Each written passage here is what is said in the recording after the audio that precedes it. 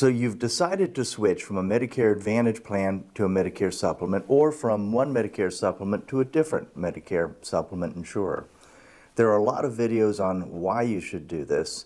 This video focuses on how. What is the best way to make this change with your Medicare?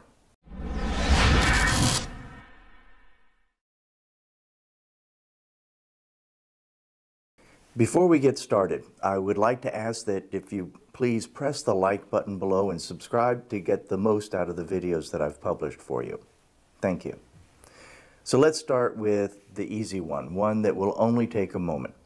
Let's say that you want to switch from one Medicare supplement insurance company to another. You can switch Medicare supplement plans or insurance companies any day of the year, 365 days a year.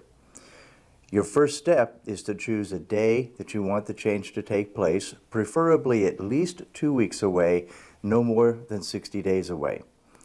You want to have time for the Medicare underwriting to be completed. 2 or 3 weeks is usually very comfortable. Keep in mind, while most insurance companies will allow you to start a new policy any day of the month, there are a few insurance companies that only allow you to start or cancel as of the first day of a month or last day of the month. Your agent will guide you on this. Next, you apply for your new supplement with the start date that you've chosen. Now, if you're hesitant because you're not sure if you'll qualify medically for a new supplement plan, look at my video where I go over what is involved in Medicare underwriting. This will help you a lot. I have it linked above my left shoulder and in the show notes below. Once your agent has notified you that you've passed the underwriting and the new policy is set to start as planned, you contact the insurance company for your old plan and tell them that you would like to cancel as of midnight the day before your new plan starts. You should be able to find the customer service phone number on your Medicare supplement card.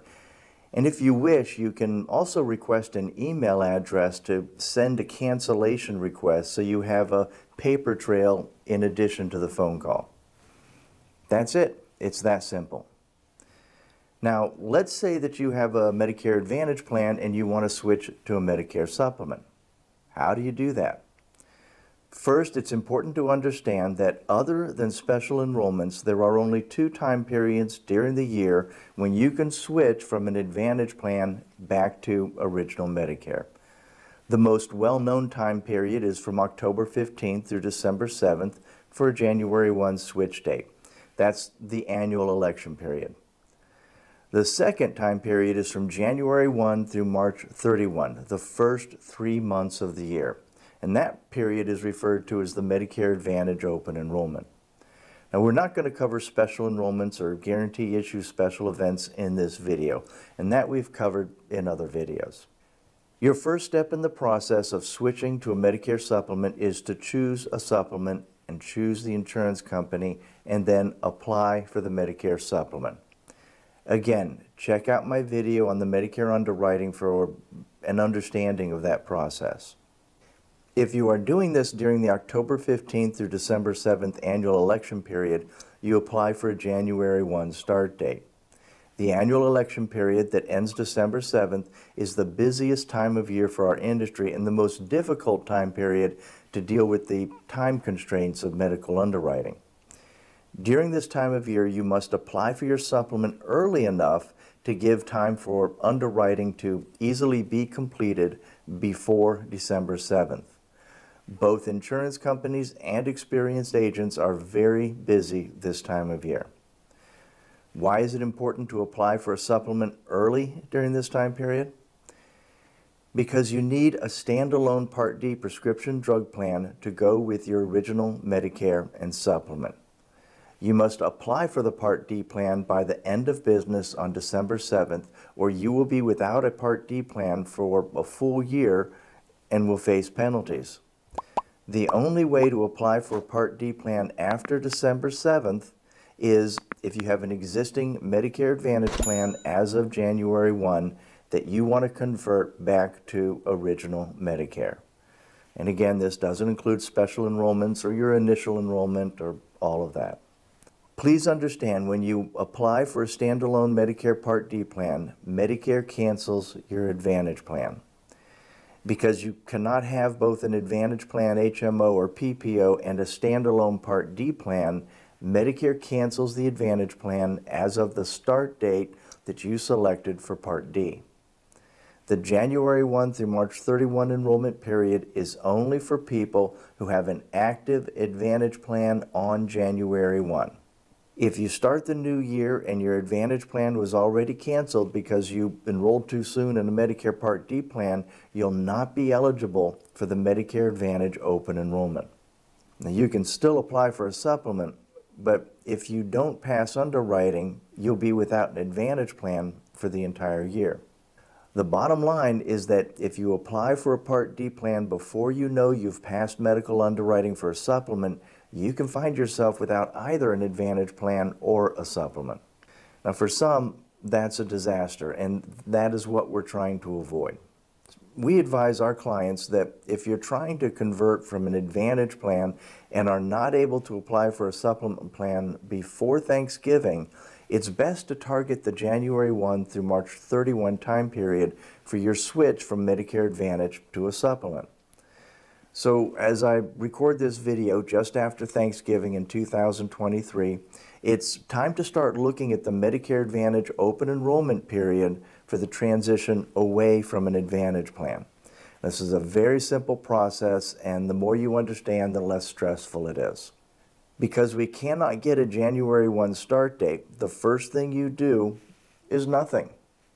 Do nothing with your Medicare Advantage plan, and it will automatically roll over into 2024. The second thing you do is apply for a supplement with a February 1 start date. The reason we choose February 1 is that is the earliest that you can transition using the January through March enrollment period. Advantage plans can only be canceled as of the end of the month. Part D plans can only start as of the first of a month. If you pass Medicare supplement underwriting, then on or after January 1, you simply enroll in the standalone Part D plan using that specific enrollment period, and Medicare will cancel your Advantage plan for a seamless transition back to original Medicare and starting your supplement.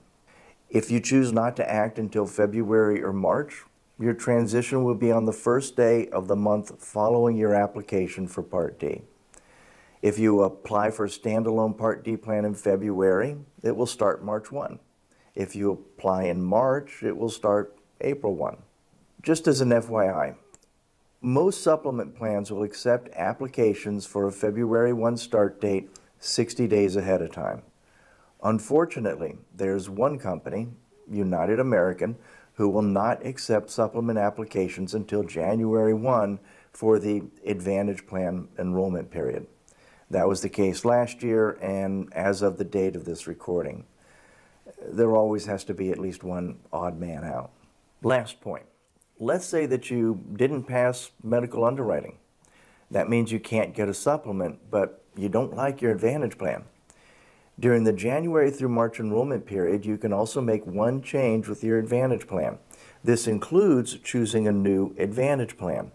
So if you don't pass underwriting for a supplement, you still have the opportunity to reshop your Advantage plan. So there you have it. I hope this helps. Tell me, are you considering changing from an Advantage plan to a supplement, or to change from one supplement company to another? Please let me know in the comments below, and let me know if this brief explainer video helps reduce your stress level over all of this stuff. We do our best to make this a simple, low-stress process, so please reach out to us for personalized help. I'm Matthew Clausen with MedigapSeminars.org. Thank you for watching.